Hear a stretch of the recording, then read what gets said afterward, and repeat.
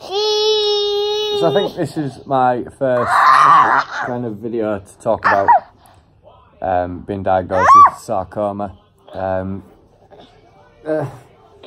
It's a weird thing, really, to say that I'm lying here with my nearly 2-year-old son using me as a climbing frame, because that's what he does.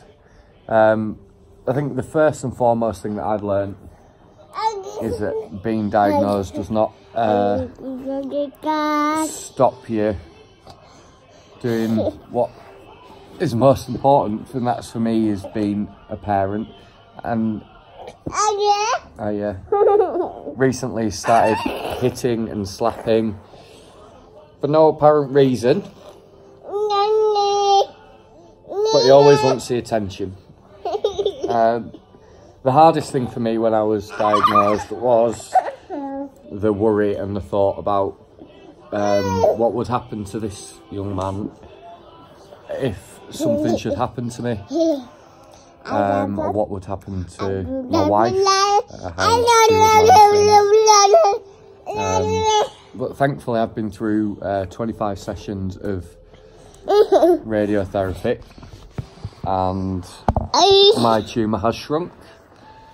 I'm due to have surgery on the 30th of January at Leeds St James's. I'm going to lose the top left part of my lung and some ribs. It's going to be a pretty major surgery, isn't it, Caleb? But the main thing for me is getting better so that I can spend more days like this, lying on the floor, being a climbing frame for Caleb. That's the main thing for me. And then to teach him how to use this properly. Santa was good to him. So yeah, that's. I don't really know what to say about it other than that.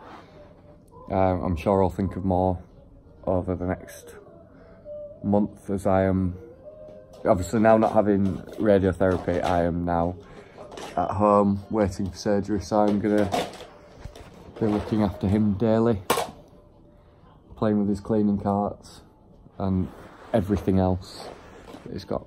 So yeah, I'll post again soon. Alright, bye.